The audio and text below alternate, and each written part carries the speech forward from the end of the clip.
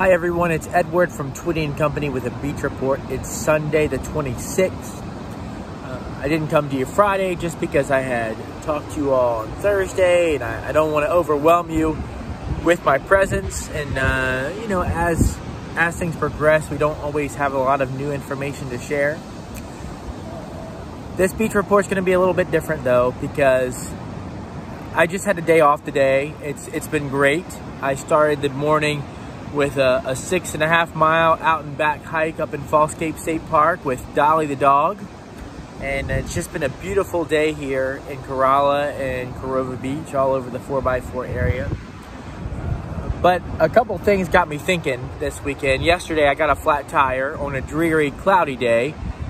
And before I even got the spare tire down, a friend of mine had stopped and a local sheriff's deputy had stopped, and like a pit crew were just getting my flat tire off before I had a chance to get the spare down. And then today, there's a couple that lives in Corova Beach that decided for free just to make pizzas for all the residents of this area. I don't know, I mean, they had to make over 100 pizzas. And they wouldn't accept money or anything like that.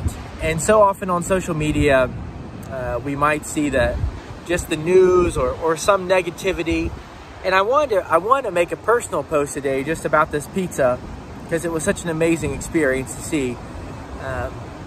And I was going to hashtag it, you know, the whole hashtag on Instagram and other forms of social media, just like, you know, but you can't really say we are Corova Beach, because you have Swan Beach and you have Corolla and you have Kitty Hawk. And you can't just say we are Outer Banks, or hashtag we are North Carolina. It's bigger than that. We're all having, again, this shared remarkable experience that we're going through. Some people are going through, actually many of us are going through such tough times. But it's really, all of us have the choice to go through our lives, through this, that which we are going through, with dignity and grace, love, care, respect.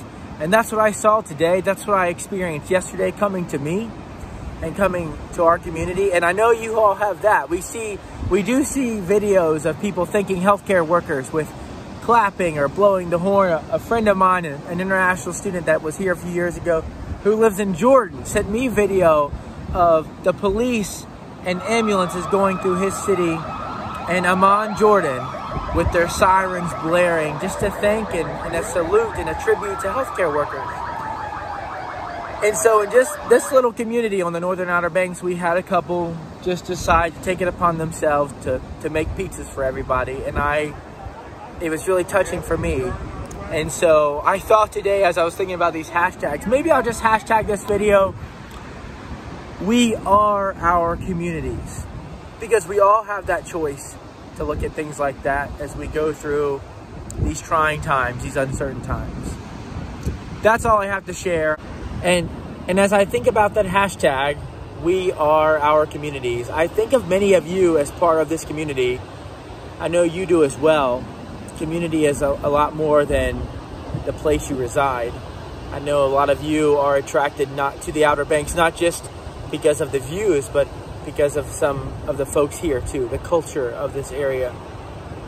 And so we would love it if you would share some glimpses of your communities faring and coping with what's going on, maybe things that are unique to your community, as I've shared something from this one.